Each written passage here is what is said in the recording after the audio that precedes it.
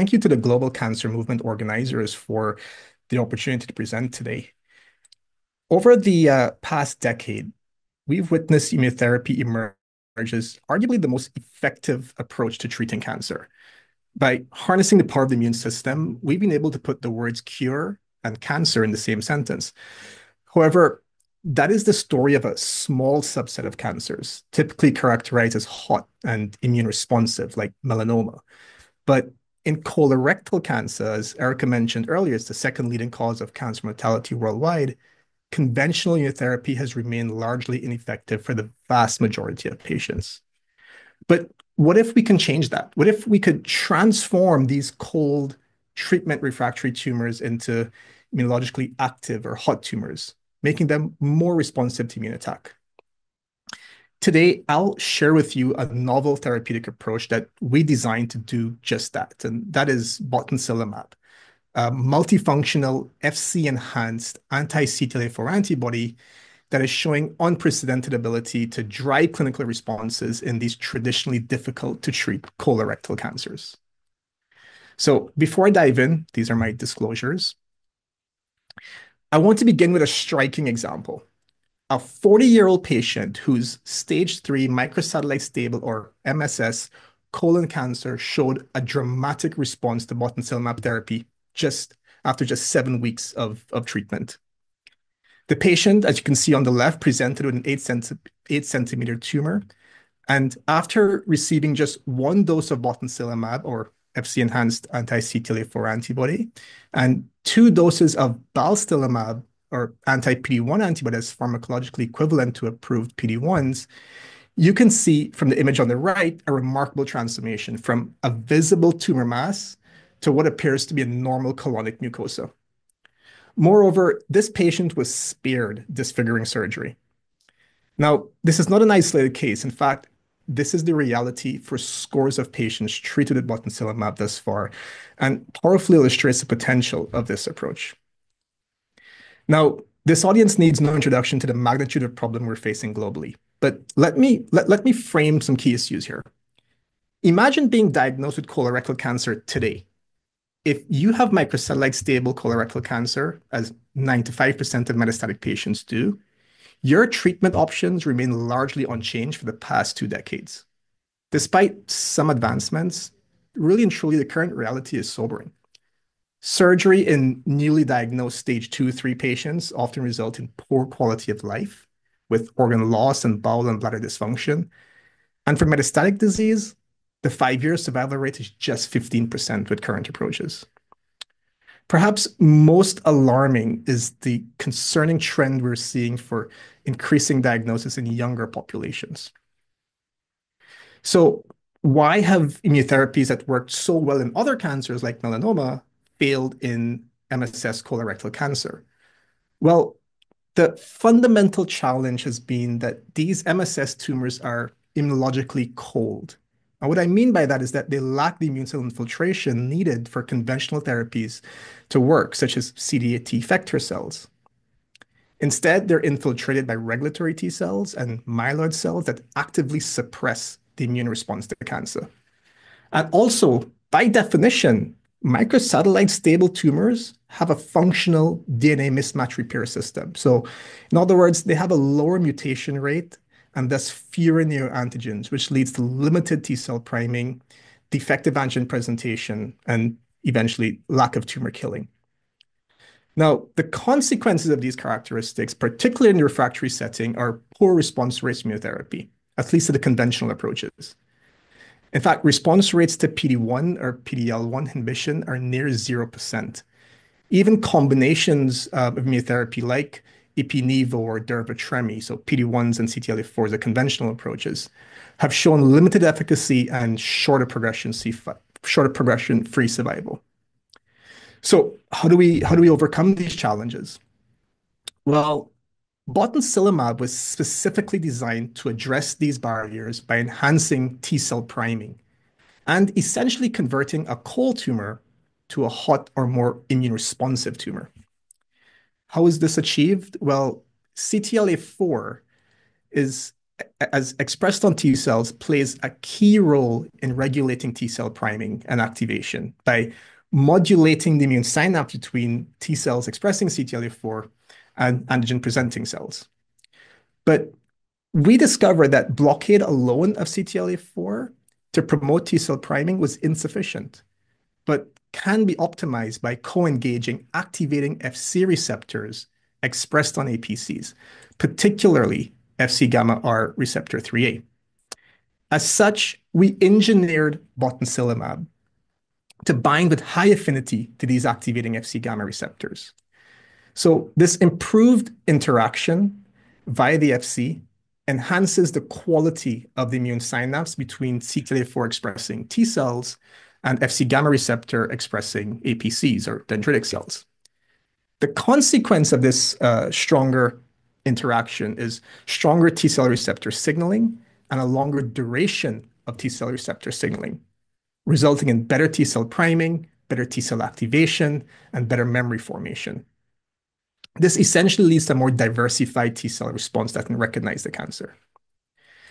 Secondly, by stimulating these activating Fc gamma receptors, botensilimab enhances APC or myeloid activation, upregulating co-stimulatory molecules that further potentiate T cell responsiveness. Now, being able to activate the myeloid population, which, by the way, are among the most dominant immune cell type in cold tumors, further remodels the tumor microenvironment to be more immune responsive.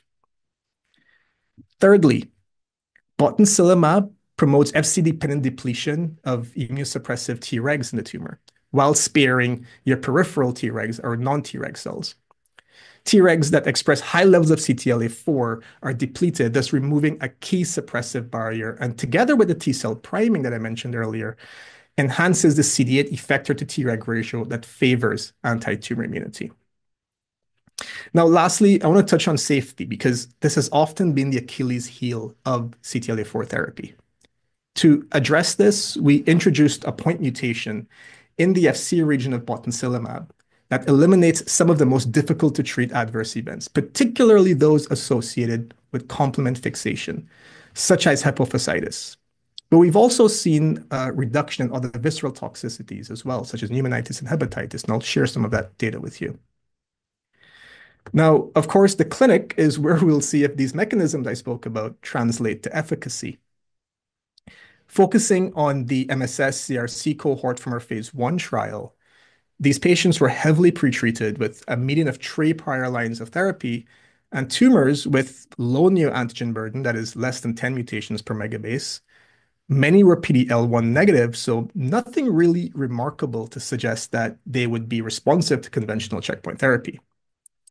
But here, patients were treated with either 1 or 2 milligrams per kilogram of botensilimab or BOT every 6 weeks, and anti-PD-1 or balstilimab, otherwise known as BAL, at 3 mg per kg every 2 weeks. And here, in this trial, patients without active liver mets, we observed a 23% response rate with a disease control rate of 73%, and the median duration of response not yet reached. In fact, this in itself is remarkable, but what you can see on the waterfall plot and in the spider plot shown below are the depth of responses and the durability of those responses. In fact, early patients are only 2 years out. To put this into perspective, standard of care in this population has a response rate of anywhere from 2 to 7% and poor durability. Instead, with the combination of BOT/BAL, we're seeing a median overall survival of 21.2 months, whereas current standard of care treatments typically show a median survival of 10 to 14 months. Already a significant improvement over what's currently available for these patients. Now, with regards to safety, looking across the larger phase 1 trial, grade 3 plus immune-mediated adverse events occurred in about 26% of patients, with most being limited to the GI tract, consistent with the class. However, other visceral toxicities common with the class were rare, occurring in less than 2% of cases, and we hypothesize that this is due to the lack of complement binding that we specifically engineered into botensilimab. So despite enhancing function and efficacy, we did not amplify common immune-related adverse events, and more importantly, avoided some of the most difficult to treat ones that often limit the use of first-generation CTLA-4 therapies. So how does botensilimab achieve these results, whereas conventional IO does not? Well, as I alluded to earlier, the power of botensilimab lies in its ability to leverage mechanisms beyond that of conventional checkpoint blockade. Shown here in a T-cell APC co-culture assay, botensilimab, shown in red, enhances T-cell priming, superior to that observed with conventional anti-CTLA-4 antibodies or ipilimumab-like molecules, shown in black, both in terms of potency and the magnitude of response. And that is because of the ability of botensilimab to enhance the quality of the immune synapse between T cells and APCs via that unique Fc-enhanced region of the antibody. More importantly, given the importance of Fc gamma receptor co-engagement for the activity of anti-CTLA-4 therapy, you'll notice that T cell responses to botensilimab are independent of Fc gamma receptor genotype, overcoming another limitation of conventional anti-CTLA-4 therapy. This enhanced T cell priming is observed in patients treated with botensilimab. So this is data coming from the phase 1 trial. Using T cell receptor sequencing, we observed the ability of botensilimab to reshape the T cell repertoire, increasing both the number of T cell clonotypes and, more importantly, driving expansion of new T cell clones. In other words, botensilimab is creating a more diversified T cell response capable of recognizing these poorly immunogenic tumors. In addition to T cell priming, botensilimab also enhanced the expansion of dendritic cells, an effect not observed with the conventional anti-CTLA-4 therapy, as shown on the left. And looking further into the phenotype of these expanded cells, we observe that botensilimab increased the activation of these cells as observed by the upregulation of activation markers such as CD40, HLA-DR, and CD86, co-stimulatory molecules that in turn further enhances T cell activation and effector function. Again, an effect that was not seen with the conventional anti-CTLA-4 therapy. Even more remarkable is when we look at what's happening in the patient's tumors, botensilimab reduces the frequency of suppressive intratumoral regulatory T cells, or Tregs, while simultaneously enhancing the infiltration of CD4 helper cells and CD8 T cells.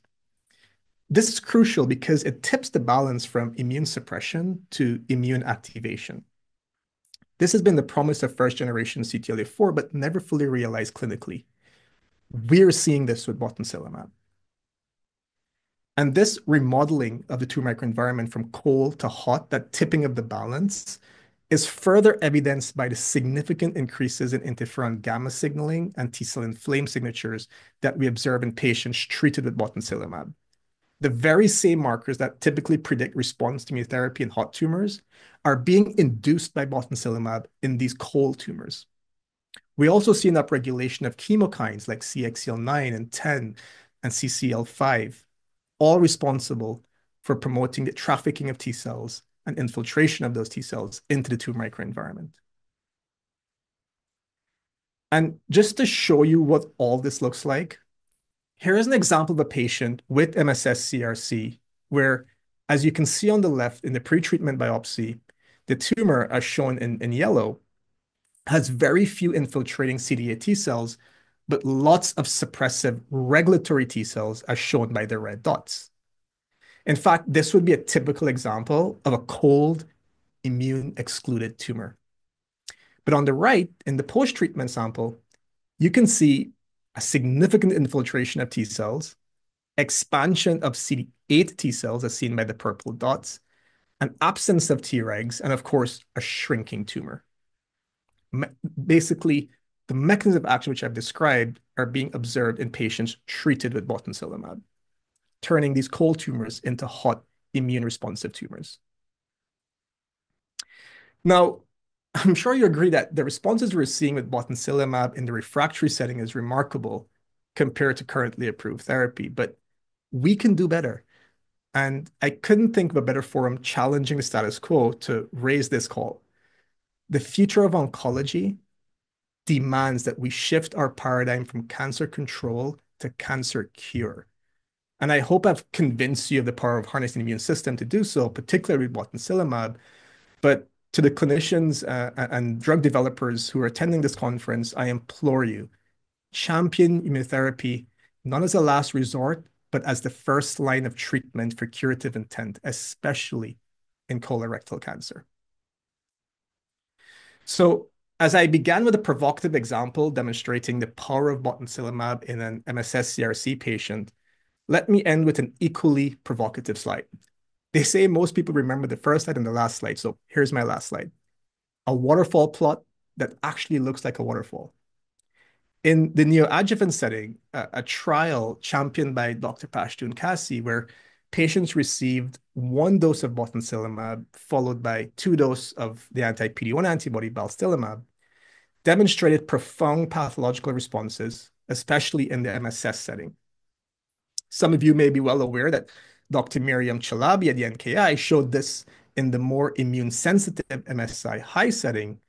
Now it's becoming a reality in the MSS setting with botensilimab, with many patients achieving complete pathological responses. This is what moving to earlier lines look like. Giving the immune system a fighting chance and more time to work may lead to better outcomes. So with that, thank you. And I first want to acknowledge the patients and their families for participating in our trial, our clinical investigators, and of course, the many, many individuals who made this work possible. Thank you for having me. Don't forget to like, comment, share, and subscribe to OncoDaily on YouTube. Hit the bell icon to stay updated.